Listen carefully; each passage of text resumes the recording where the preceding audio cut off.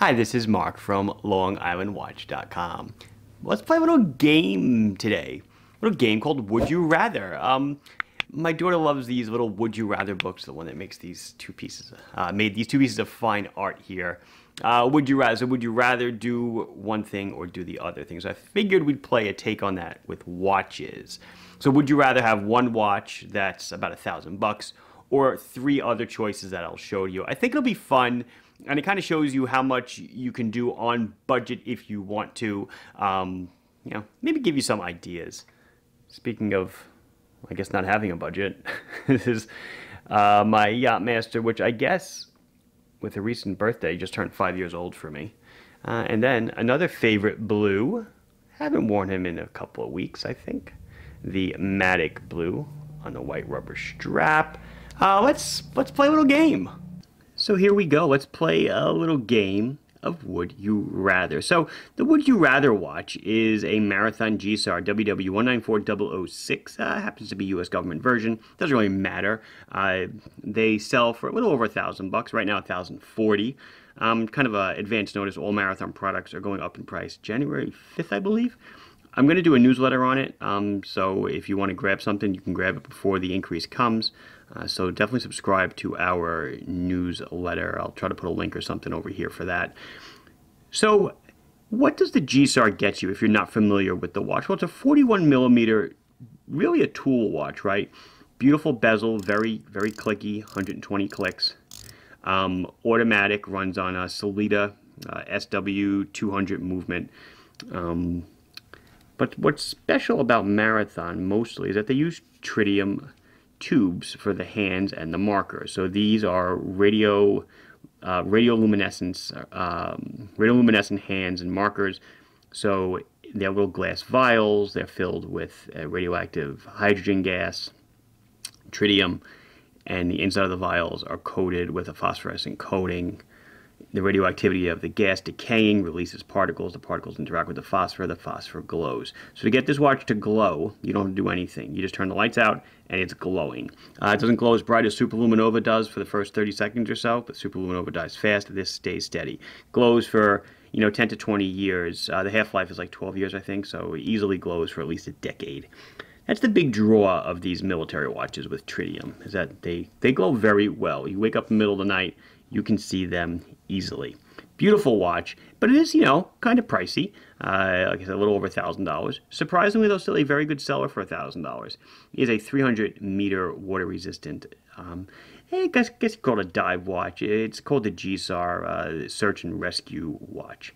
So let's say you don't want to get this, and you want to spread your money on a couple other things. So these are my three picks. You sound off below if you, if you think, I went a little off, go somewhere else. What I tried to do is encapsulate everything that this does into three watches, and then a little bit extra, as you'll see.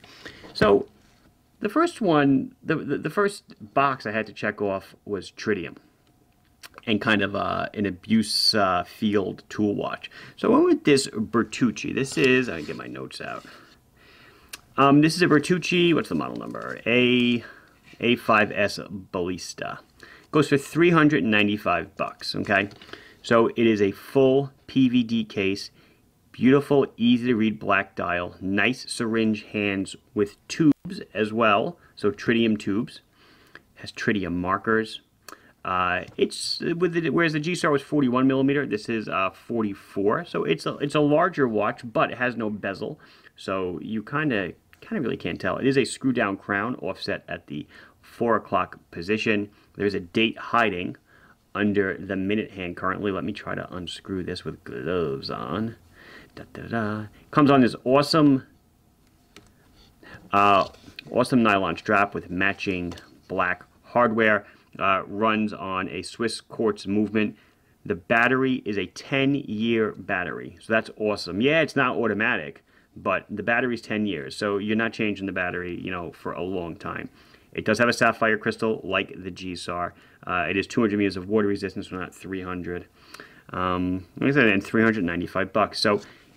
So this gets you, like I said, it gets you the rugged toolness, and it gets you the tritium that you need to match the G-Star. I could have picked a lower cost Marathon to fill that niche, but I wanted to be able to just go outside the brand and just find some other stuff. So now, let's say, say Mark, but I still want a diver in the collection, a true diver with a dive bezel like that guy had.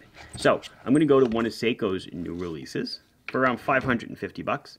This is that SRPG, I think this is a whoops, wrong notes, 59. It's that Save the Ocean Antarctica edition with the cute little penguin feet. So this is the mini tuna. Beautiful textured dial.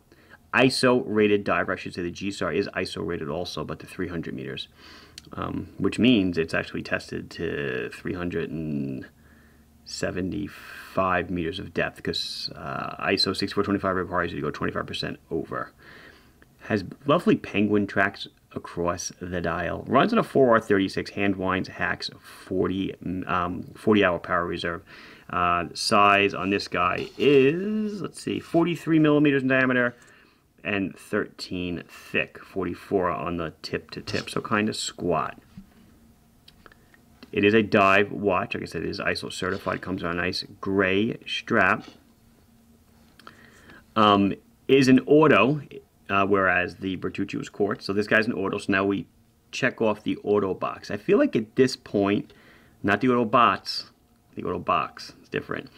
I feel like at this point now, I've kind of given you almost everything that the Marathon's got. I've gotten you a dive watch, I've gotten you an auto, I've gotten you tritium in the other one, I've gotten you the toolness in the other one. And we're actually only at around 900 bucks or so. So 950. I said, you know what? Why don't we try to round out the whole thing and just throw in something for $160 that I feel every collection simply must have. This is the Bambino. This is my favorite Bambino. This is AC quadruple 0 9N with the cream dial and blue hands. I do not believe they are true thermally blued hands. They're probably plated or painted, as you can see right there. Yeah, they're definitely painted. But they are gorgeous. The play of one off the other is amazing. It's Orient's own hand-winding, hacking, in-house movement. So now this is another watch. The Seiko is in-house movement, right? And the Orient is in-house movement. Domed mineral crystal, 40.5 millimeters in diameter, 11.8 thick. Beautiful leather strap. So between this, the Seiko, and the Bertucci, you are just around the same price as the Marathon. It's within about 50 bucks or so. So I guess you make the choice, right? What do you think? Where is the money better spent? I think it's definitely 100%. It is a choice that you make. There's no right answer for everybody. And of course, you pick different choices. But perhaps you have all watches like this and you want the toolness of this guy. Then this, makes total sense. But again, I'm trying to show you that you could spend the same budget and you can get 3 watches. And this would probably, is a 3-watch collection? Yeah. I don't know. I guess it could be. It depends what you want in your collection. But I think it certainly does the trick. And we had a little fun doing it. Anyway, this has been Mark from LongIslandWatch.com. Please like the video if you enjoyed it. Subscribe channel if you've not done so. Questions, comments, your picks, put them down below. Be sure to address them, read them, comment as soon as I can. Thank you very much for watching. Bye-bye.